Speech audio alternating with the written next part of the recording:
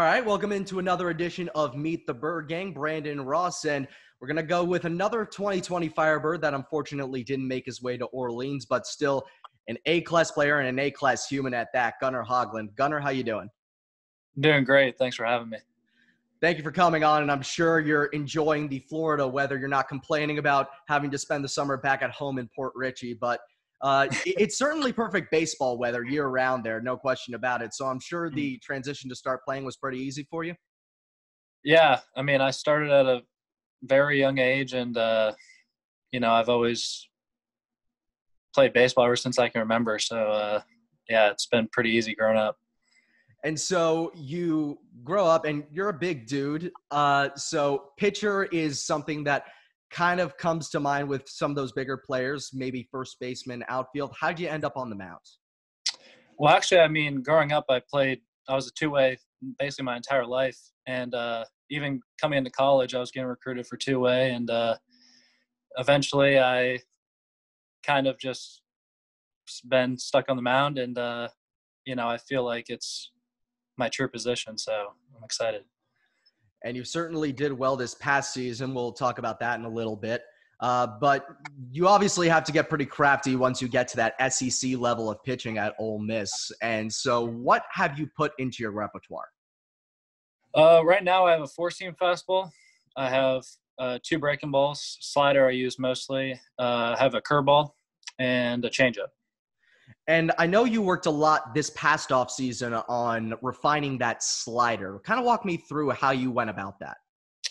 Yeah, so growing up, I was really just a fastball changeup guy, just because the curveball, you hear, oh, it's bad for your arm or this and that. So I really just focused on having a good fastball, being able to locate that, and then along with that, have a quality changeup.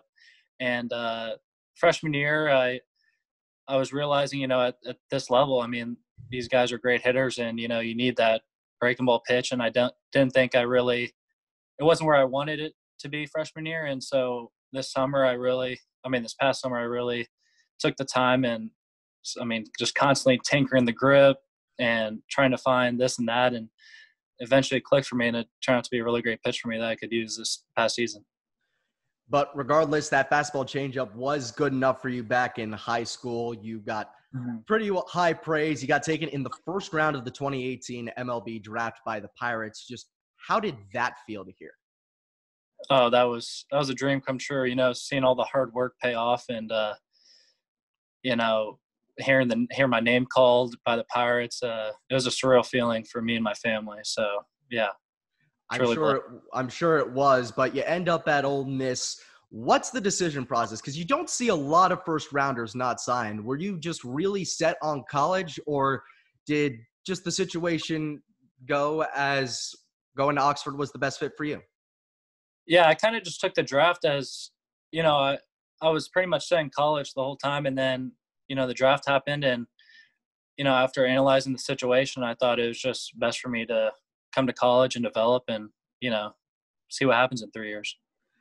You go to Oxford, and when you arrive there, your freshman year, not necessarily horrendous, but definitely not what you were expecting going in. Talk about what that was like, because the ERA was well above 5, middle of the road record. What happened? I just got some more punches than I wanted to. Haven't we all? Yeah. I mean, I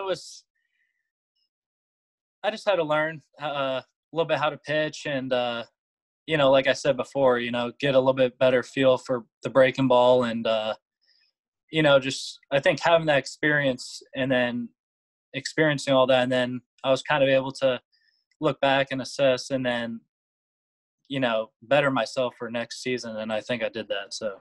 Well, you definitely did that according to the numbers. 1.16 ERA is the lowest on the team as the Saturday starter.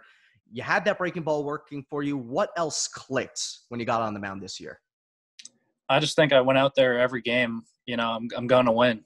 And I think that's the mindset you have to have. And, I'm trying to put up zeros for my team and, win the game. And you definitely did a good bit of that before the season obviously got cut short due to COVID-19. obviously now not going to Orleans where you were originally scheduled to be. But talk to me a little bit about the process of winding up with Orleans set for this summer. Coach Lafferty actually came to me, and I didn't know where I was playing summer ball, and he came in and he talked to me one morning and said, "How's it being? You want to play in the Cape?" And I was like, "Absolutely." He's like, "All right." And then the Orleans Firebirds is your team, and I was ecstatic. So, did you get to talk to Coach Kelly at all? I was able to text. Yeah. Mm-hmm. What's your impression of him, even though you didn't end up getting to meet him in person? Yeah, through text. I mean, he seemed like a great guy, and he was always reaching out and very appreciative. And yeah.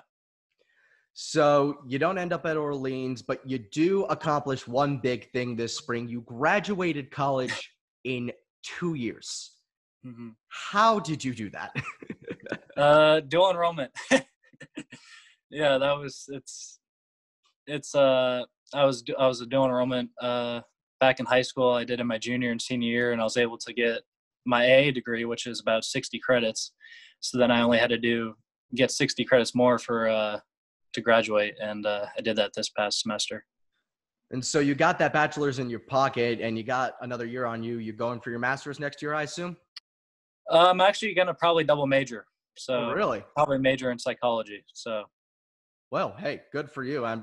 Psychology certainly doesn't hurt to have when you're on the mound. So right. Finally, before I let you go, what is this summer looking like for you now? I know it's not what you expected, but how are you enjoying it in the grand scheme of things? I've been enjoying it, spending a lot of time with the family and friends. And, I think this is a great time for me now. You have all this downtime, and usually it's this thing would never happen. And so I'm, really trying to grind and get better physically, and, I gave my arm a little bit of rest so it can be ready for this upcoming season, because who knows what's going to happen with that. But, just trying to be ready and, do the best I can. Got to find the silver linings where you can. And I got to ask you one more question. You're in Florida. Prime question for anyone from Florida. Do you golf? I have picked up golf. Yeah. How's the handicap looking? Okay. So without even going to the driving range or anything, my dad actually sets me up on we go play 18 holes, and yeah, it was definitely not natural. So it was tough at first, but now I've been going to the driving range, and my swing's gotten a lot better, and I'm excited to play another 18 sometime.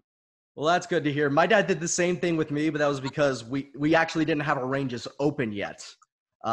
So it was not pretty for a few rounds there, but I think it's starting to get back on track for me. Gunnar, get your golf game back on track. Have a great rest of your summer, and thank you for joining today. Thank you so much for having me.